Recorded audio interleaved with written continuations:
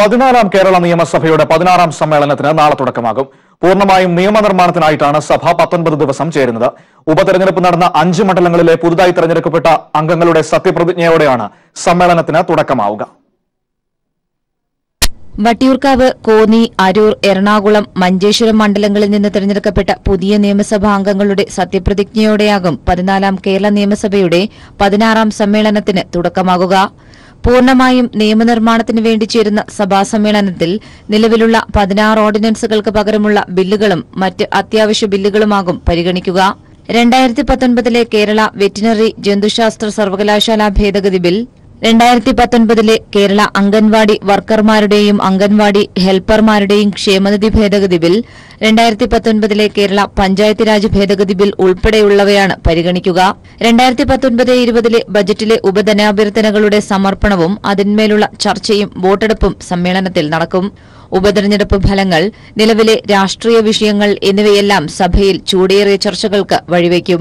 ഗാന്ധിജിയുടെ 150ാം ജന്മവാർഷികം ആഘോഷിക്കുന്നതിന്റെ ഭാഗമായി നിയമസഭയുടെ പ്രത്യേക അനുസ്മരണ സമ്മേളനം നവംബർ 1 നടക്കും.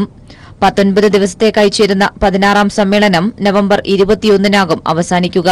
കൈരളി ന്യൂസ്, തിരുവനന്തപുരം.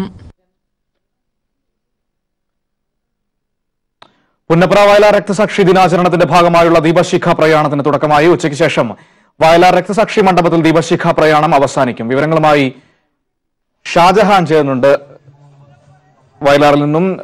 ഷാജി, പ്രധാനമായും ഇരു കമ്മ്യൂണിസ്റ്റ് പാർട്ടികളുടെയും നേതാക്കൾ ചടങ്ങുകളിൽ പങ്കെടുക്കുന്നുണ്ട്. പ്രധാനപ്പെട്ട നേതാക്കൾ ആരൊക്കെയാണ് പങ്കെടുക്കുന്നത്? പ്രവർത്തകരുടെ ഒരു വലിയ സാന്നിധ്യം നമുക്ക് കാണാൻ വേണ്ടി കഴിയുന്ന ദൃശ്യങ്ങളിൽ എന്താണ് അവിടെ നൽകാൻ കഴിയുന്ന വിവരങ്ങൾ?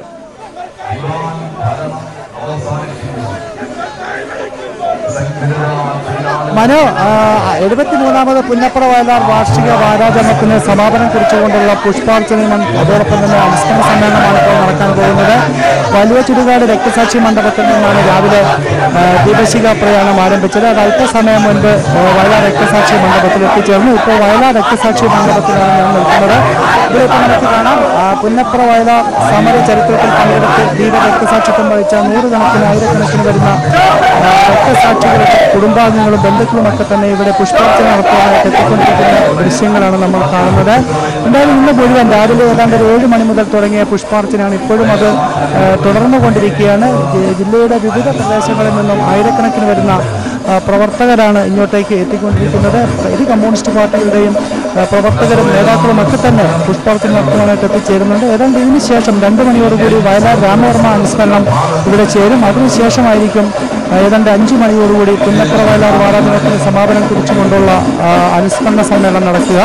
ഇരു കമ്മ്യൂണിസ്റ്റ് പാർട്ടിയുടെ പ്രമുഖ നേതാക്കൾ എല്ലാവരും തന്നെ എത്തിച്ചേരും. എം.എ. Baby, V. രാജ അടക്കമുള്ള ദേശീയ നേതാക്കളടക്കം, ദേശീയ സംസ്ഥാന നേതാക്കളടക്കമുള്ളവ പ്രമുഖരാണ് ഇന്ന് സമാപന സമ്മേളനത്തിൽ പങ്കെടുക്കുന്നത്. നമ്മളിപ്പോൾ കാണുന്നത് പുഷ്പാർച്ചന നടത്തുന്നതിന് വേണ്ടി ഈ രക്തസാക്ഷി മണ്ഡലത്തിലേക്ക് എത്തിക്കൊണ്ടിരിക്കുന്ന പ്രവർത്തകരെയാണ്. നമ്മളിപ്പോൾ കാണുന്ന